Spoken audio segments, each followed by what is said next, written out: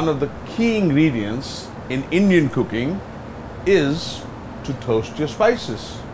Because once you toast your spices, the aromas and the oils come and they give a delicious flavor to the curries.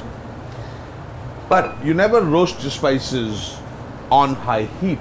You always bring the pan to a heat level, and then once the pan is nice and hot, you will know when the pan is nice and hot because it's been there for a few seconds.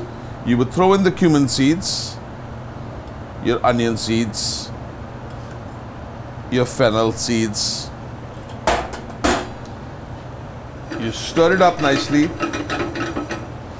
So you're going to use the heat of the stainless steel to toast the spices. You really do not want full-on direct heat. Once that's done, you will feel the aromas coming out, and then you put it on a pan and let it cool off very quickly.